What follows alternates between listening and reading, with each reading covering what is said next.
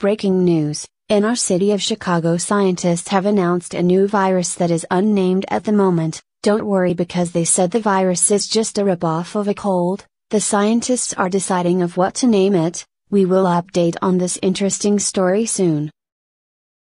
This is an update of the new virus. It is still unnamed, but the scientists and doctors have released the symptoms: sneezing, shortness of breath, coughing, insomnia. They don't know how to treat it, but if you or people you know have any of these symptoms, then get checked for a cold, but it might be this virus. That was all we can explain right now about this new virus. Hopefully they name it soon.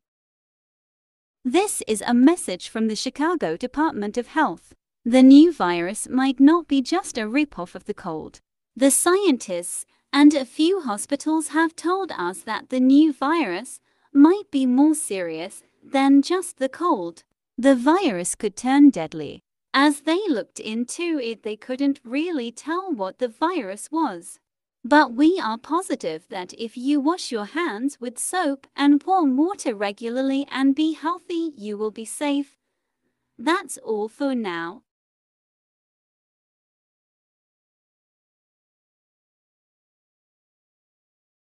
Another update on the virus. We're gonna switch to news reporter Joey reporting live at the park because he is the first case of the virus. I'm the first case of the new virus that's been around for a day, but I've been having a lot of nosebleeds. I think that's a new symptom to add. Also, my limbs have been feeling weak for a few hours now. Yeah,